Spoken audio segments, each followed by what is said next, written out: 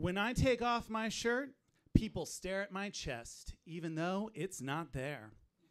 Women often think I'm lying when I commiserate about what it's like to have men stare at your chest. Men love endlessly gazing at mine. That's because it looks like God dug out a ball of my innards with an ice cream scoop while I was in utero. The cause is genetic, although no one else in my family has this medical condition known as pectus excavatum, more commonly called funnel chest. I don't love these terms, so I typically use the descriptor concave to describe my own. This condition exists on a body, typically male-born, with the breastbone sunken into the chest, in some cases leaving a deep dent. And a major side effect of funnel chest, documented across numerous medical journals, low self-esteem. People have been fascinated with my body for nearly as long as I've been repelled by it. Right now, edging 40, I've never been in better physical shape, and yet I feel incredibly uncomfortable nearly any time I see myself, in the mirror, in a picture, or just looking down. Shame and embarrassment spring forth from the small canyon next to my heart. Try as I might, I cannot stop this reaction. All I've ever wanted from my body was flatness. The kind that could unlock bonus societal privileges. A flatness that allows you to lift up your shirt at the gym to casually check out the smooth, defined core that lies beneath. A warm-up ritual prior to snapping a thirsty pic. The proof of perfection. The most nagging thought lingering in my brain is that one day I too might obtain this same sculpted male figure that the world lusts after. Flat chest, flat abs, all flat everything. In middle school, as my body developed, so did interest towards it. Taking off my shirt in the locker room after PE elicited profanity-laced exclamations from all my preteen male compatriots. "Are you a mutant or some shit? Whoa, that's so gnarly. Yo, did you get punched as a fucking baby?" All the boys wanted to touch it, so I let them. All of them wondered if I ate cereal out of it. I hadn't. Not yet. Though I was Cheerios curious. Sometimes, in the right lighting, it looked like I had tits. Once, a buzz-cut 8th grader with bad acne put his whole fist into the dent of my chest, then thumbed my nipple as he removed his hand, drooling to himself about how he couldn't wait to touch the real thing. By the time high school rolled around, I started to treat my body with more care and consideration. I'd lost 30 pounds to get hot for my bar mitzvah, but I still didn't feel comfortable removing my shirt. At this age, however, girls had also started to notice my chest, which only complicated my feelings because it was very important that everyone think I was a total smoke show at 16, especially girls. 2 classmates, both crushes of mine, asked me to participate in an art project involving my chest as the subject. I thought this request was going to lead to me having 1, if not 2 girlfriends right there on the spot. The finished product was a case molding of my torso, painted in the spirit of René Magritte. However, instead of writing the French for "this is not a pipe," their version was "this is not a chest."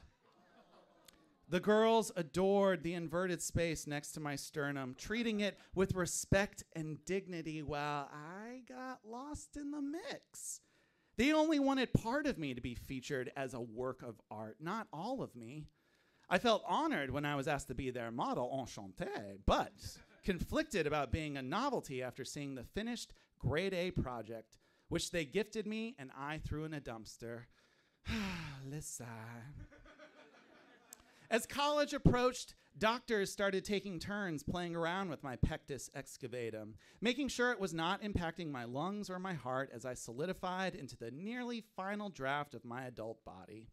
First opinion said, nothing to worry about. My particular condition was merely cosmetic. Second opinion recommended surgery. one which required a metal bar to be placed inside my chest for several months, if not longer. This bar would act as a retainer to keep my newly risen central cavity upwards while it settled into its new flattened shape. I started to worry that if I did not have this surgery, I was doomed to be a man-child virgin forever. But ultimately, I declined the procedure, wanting no part of the extensive rehab during my first semester out of state, which would have included bed rest, physical therapy, and months of relearning how to breathe. Still, I endlessly questioned my choice to remain unbarred and concave. One autumn night, I found myself in my college dorm, roommate gone for the weekend, and a co-ed naked in my bed. This was completely new territory for me that I did not want to fumble. The time had come to remove my shirts, only when I did, she gasped upon seeing my chest, instantly ending the night on an embarrassing note. After that incident, I vowed to warn anyone who wanted to strip down to the buff with me that I had a chest that was disfigured, a word I hated using but felt I deserved for being such an anatomical monstrosity.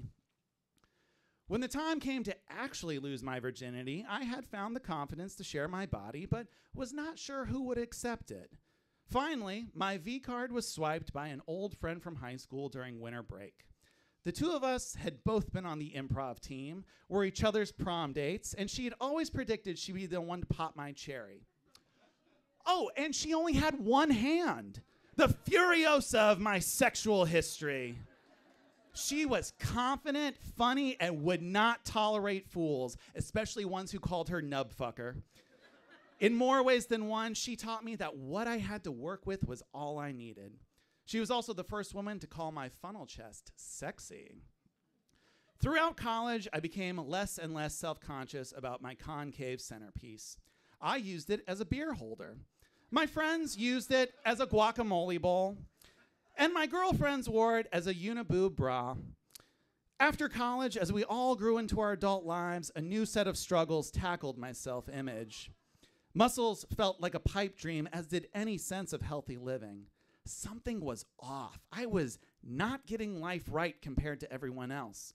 Though older, I remained frozen in my childhood reflection. I hated my body for always reminding me of who I was and who I would forever be. Different, weird, and just not able to fall in line like you're supposed to. It wasn't until my late 30s, well into adulthood, that I finally started to ease up on the self-shaming, body and otherwise. I started to eat better, get regular exercise, and tried not to base my standards solely on what the algorithm fed me. Last summer, I was a groomsman in one of the most lavish weddings I've ever attended. So fancy, it was even featured in Vogue magazine. And yes, I am in the photo spread, which does in fact count as being in Vogue. As we were changing before the ceremony, the groom's youngest brother shrieked upon seeing my bare chest. "You've got what I've got!" Oh, here's a hot take. Rich people suck. For the entire week leading up to the wedding, I felt a different kind of otherness than what I'm usually accustomed to. Not being part of the wealthy elite, all of whom acted like snot-nosed babies during the wedding week.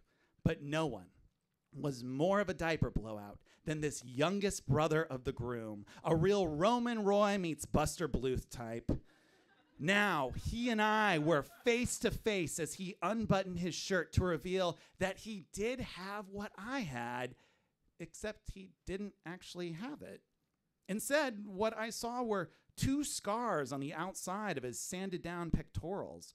Between the scars was a dark, almost serpentine line across his smooth, pale chest from one raisin nipple to the other. He'd had the surgery. Same one I'd opted out of, and to my surprise, he regretted it. According to him, getting a normal chest hadn't made his life better in any way. On the contrary, it had stunted his life, forcing him to take time off of school and watch his peers move on without him. This was the man-child virgin I always feared becoming, the me of a darker timeline. Here was someone in his mid-20s who, when his pocket square fell out of his lapel, cried out in a public space, "Daddy, Daddy, I need help with my hanky!" Back in the dressing room, I almost couldn't believe what I was hearing. This was a 1%er, someone who will never have to struggle for anything in his life, the poster child for cishet male Caucasian privilege, but what he wanted most in life was my body. There was no going back for him, no reversal surgery to indent his chest once more. Now, here he was, fawning over my chest with the knowledge that all the king's horses and all the king's men and all of Papa's money would never put him back together again. Now, at this point in my life, I've mostly accepted my body for what it is, mostly. But the craziest thing is that while I keep snubbing my physical self, everyone else seems to sincerely admire it. Now that we're all adults, hardly anyone points or gawks at my chest.